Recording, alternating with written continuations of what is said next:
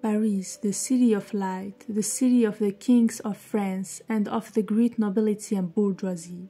Many young people, like Rastignac, come there to seek fame and fortune. A young broke nobleman is introduced to Parisian society by his distant cousin, and the secret, according to her, is to associate with the right people with power.